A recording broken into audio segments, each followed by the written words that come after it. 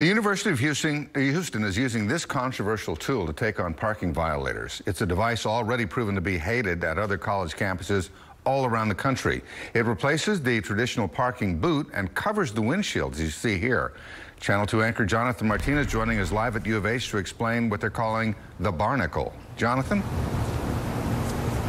Yeah, Bill, and we're told the Barnacle has already been placed on nearly 36 cars in the last month and a half or so. And the university tells us it's meant to be a cheaper form, cheaper that is, than towing, but still a lot of students are having problems with them.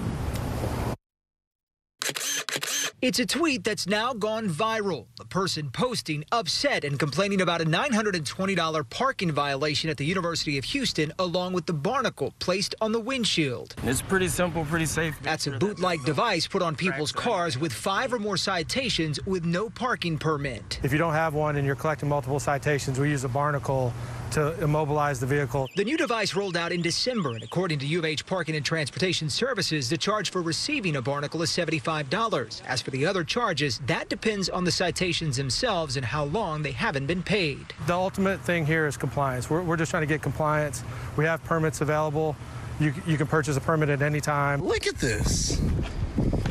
Barnacles. Still, other students who've been on the receiving end of a Barnacle for outstanding tickets say beyond the costs associated with them. Well, at first I was thinking to myself, okay, well, that's another financial burden I have as a 21-year-old that's just trying to get my degree. They also take issue with the parking situation on campus. They don't have as many parking spots as they should be having for all the students. I think, it's like 40,000 kids go to UH now. Although the university says there are several options for students when it comes to parking. As for the Barnacle, U of H says if students with outstanding fees aren't able to pay them immediately, they also provide alternative options.